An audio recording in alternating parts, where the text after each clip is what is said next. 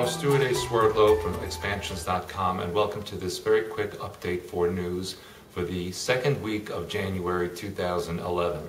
As many of you are aware, this past Saturday there was a shooting in Tucson, Arizona, where Congresswoman Gabrielle Giffords was shot in the head and is in critical condition in the hospital.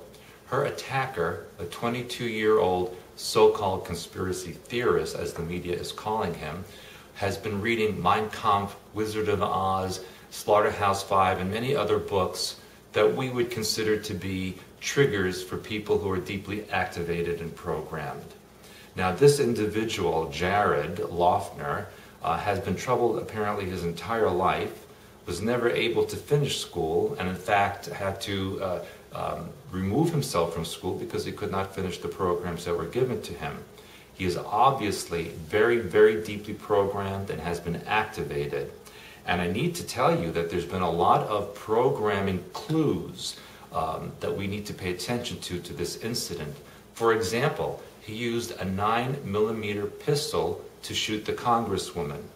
He killed a federal judge who was 63 years old. 6 and 3 is 9. He also shot and killed a 9-year-old girl who was born on 9/11/2001, on the day of the World Trade Center attack.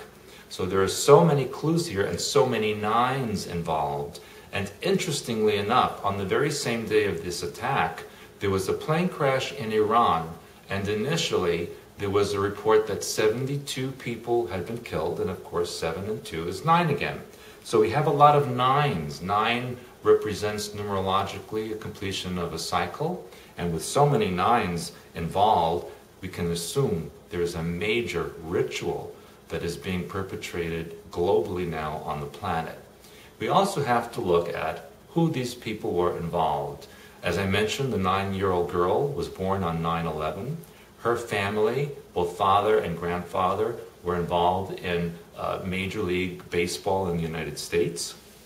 And the Congresswoman's husband is an astronaut, and she is the only congressperson to be married to an active duty military person in the military right now. Media is comparing the shooter to such people as David Icke and conspiracy theorists, the idea being that they're going to show that people who believe in conspiracies are troubled and dangerous and need to be stopped.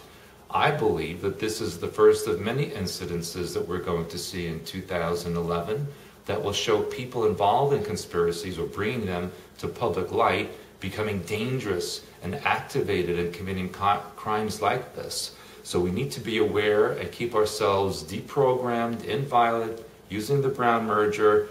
This is a very critical situation. They are going to portray people who believe in conspiracies and who are so-called anti-government as being evil. So we need to really pay attention to what's going on, and we need to be very active in promoting the truth in our society.